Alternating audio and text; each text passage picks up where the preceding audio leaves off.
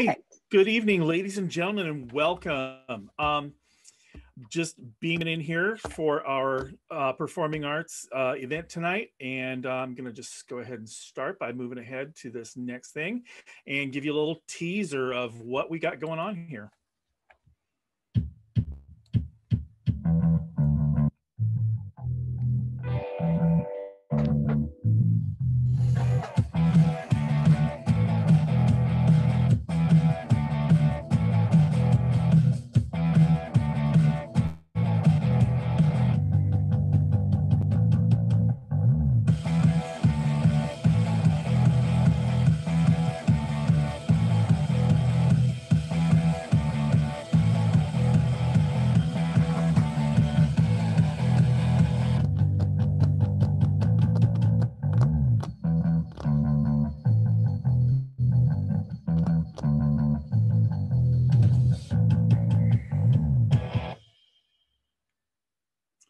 All righty, let's move on. Okay, next slide. Let's go.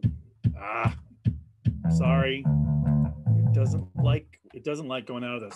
All right, so just a really quick overview of what we offer in performing arts. Our classes are guitar, concert band, symphonic band.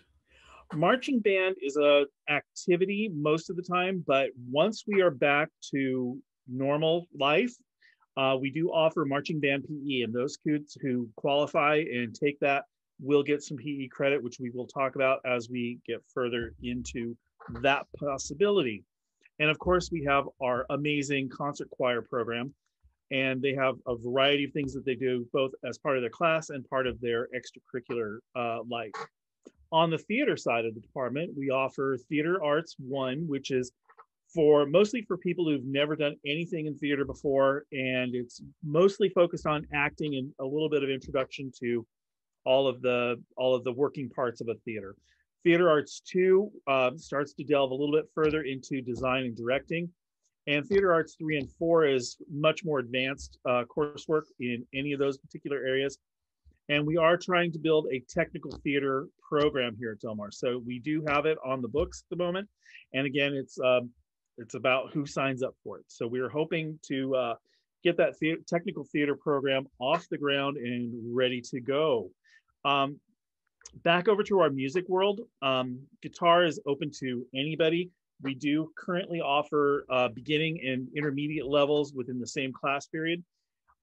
Concert band is for wind and percussion players.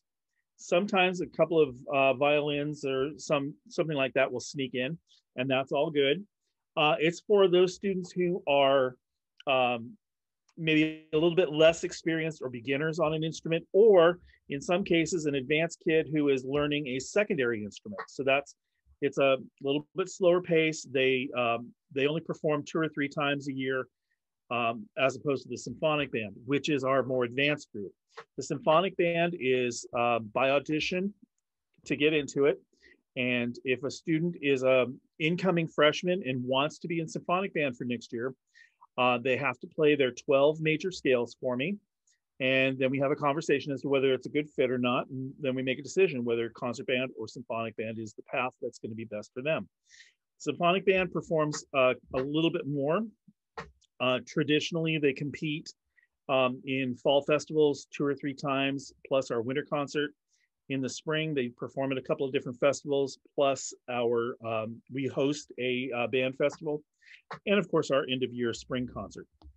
The marching band is a fall only class and activity that takes place from beginning of August, which is yes, before school starts, because we have to do all of our training during band camp. And it goes all the way through until usually right before Thanksgiving break. And then it's done and we're done for the year.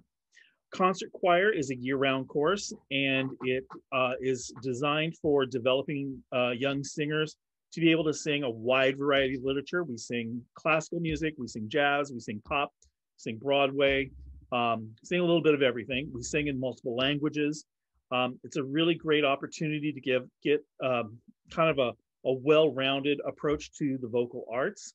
And from there, we have kids who often go on to do lots of musical theater and have gone on to become music majors at college, etc. Let's see, what's next? Big news coming up this spring. We will be producing Frozen Kids. I know that title sounds a little weird, but it is by, it is from the Disney folks. We're not freezing children. It is the story of Frozen that you all know and love, but it's been adapted for younger cast members. It's not exactly the Broadway version that was on Broadway before we went on COVID break, but there are some elements from the Broadway. Some of the songs from the Broadway production did make it into this production, so we're very excited, and we're launching that this week, actually. All right, that's coming soon. At the moment, it's planned to be a virtual performance, an online streaming performance, but you know, we're ready to pivot back into in-person should circumstances allow. All righty, here's a little taste from our women's ensemble that we did at our winter concert just this last December.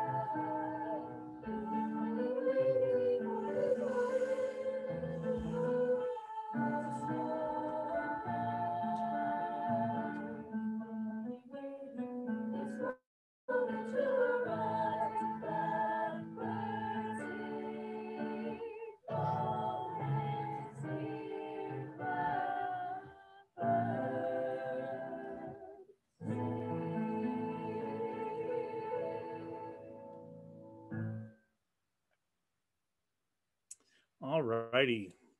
That was our women's ensemble from our concert choir.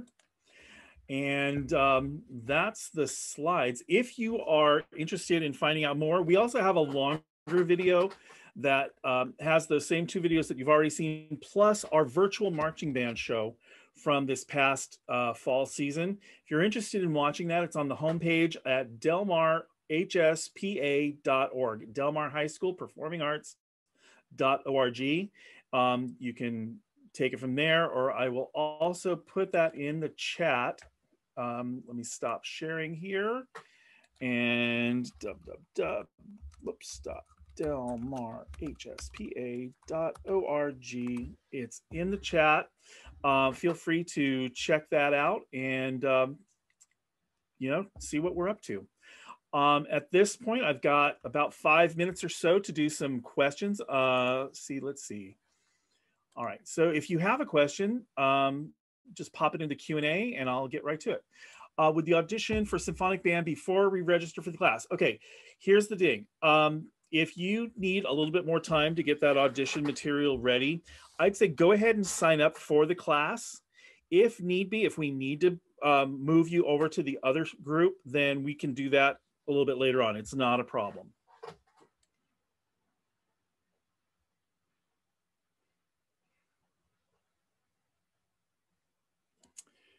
Do you try out for marching band? No, we will take anybody with a pulse and a willingness to work hard and have some fun. It's a lot of fun to do that class. It is hard work and we have a lot of hours, and you'll hear some people say, oh my gosh, it's so much time. But I got to tell you, the average GPA of our marching band kids is pretty high. And they are very successful at time management. And one of the things that's great about the marching program, in fact, about all of our performing arts program, is that it's not, most of the classes are mixed, freshmen, sophomores, juniors, and seniors.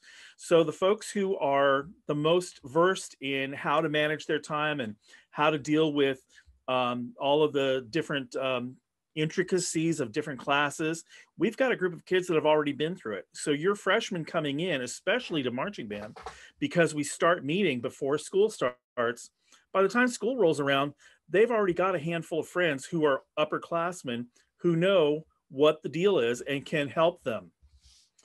I can talk a little bit more about guitar. Guitar is a class that is open to anybody who wants to do it. We do have guitars that we loan, and we use a program called cmilearn.org, which is a wonderful interactive, what we call a blended learning program. Any level of band for marching band? Yes, that's fine. We'll, you know what? It's any degree of experience is welcome in marching band. We're more than happy to have them. And if they are, you know, a little bit less experienced on their instrument, that's okay. We're going to help build up those skill sets. Do you recommend choir or theater over either one? Of course not. It's each to their skills and each to their desires. However, I will say, if you're looking to, you know, eventually do one of our musicals, it's always a good idea to have that background in vocal music. If you're more interested in doing just the plays or the technical theater, then you might want to do more in the theater side of things. It just depends on what your students' passion is, and we're really we're big cheerleaders about pursue your passion. Do the thing that's going to make you feel the most connected, the most joyful about what you're doing here. And it's absolutely necessary to, you know, to be connected. Does theater arts require an audition? Not for the classes. For the classes, anybody can take a class. We do recommend that if you've never taken a theater class, that you do start with Theater 1. Now, when it comes to the plays or the musicals, yes, you do need to audition. I will say that when we start with the musical, we do try to make sure that everybody gets a role as much as is humanly possible. That isn't always the case with a play because there are limited opportunities in some of the plays. Can a student start in choir then switch to theater? No, that's not really how that works. If you make a commitment, you're making a commitment for a year. Now, if after that year you decide it's just not your thing, then yes, you can switch, you know, then. But we do ask that you give it a year because it takes time to, first of all, get past that initial fear, especially for singers. You know, that first year of singing is can be a little fraught, and that's okay. That's okay. We need to take a little moment, train them, get them past that fear hurdle, and then we can always move on and do some exciting things from there. Phil, we have about 1 more minute for questions. If anybody has any other questions, you can drop them in the Q&A. Well, thank you so much for coming tonight and checking it out. Please do go to our website, check out our other things that we have on there. There's photos from past shows and past marching band shows that we've done. All sorts of exciting information is on there, plus an opportunity to get connected to our booster groups and find out how all of that functions. And parents, we love having parents get involved in everything. For the marching band, parents are really vital to us, as are the parents who help with the musicals, the plays, with everything. So we try to make it a home for everybody. Awesome. Thanks, Mr. B.